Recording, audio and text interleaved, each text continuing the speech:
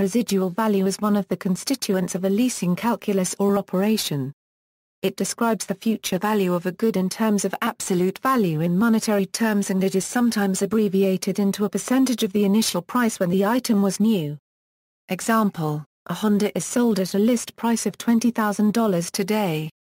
After a usage of 36 months and 50,000 miles, its value is contractually defined as $10,000 or 50%.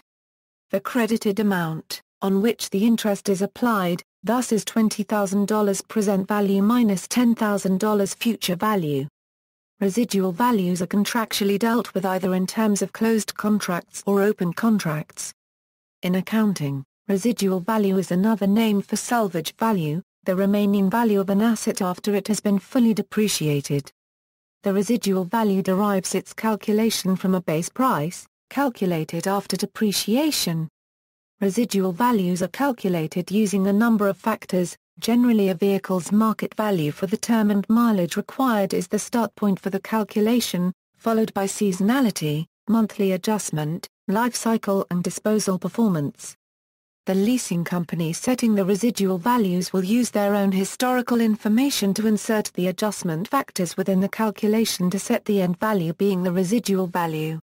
In accounting, the residual value could be defined as an estimated amount that an entity can obtain when disposing of an asset after its useful life has ended. When doing this, the estimated costs of disposing of the asset should be deducted. The formula to calculate the residual value can be seen with the next example. A company owns a machine which was bought for $20,000. This machine has a useful life of 5 years which has just ended. The company knows that if it sells the machine now it will be able to recover 10% of the price of acquisition. Therefore, the residual value would be